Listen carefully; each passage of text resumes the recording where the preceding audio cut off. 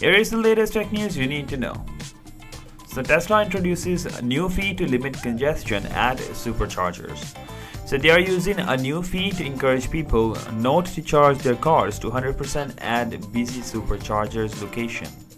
And in the US, the Supercharger Congestion Fee kicks in after a car hits 90% charge, at which point drivers will be hit with a $1 fee for each minute they continue to charge their vehicles.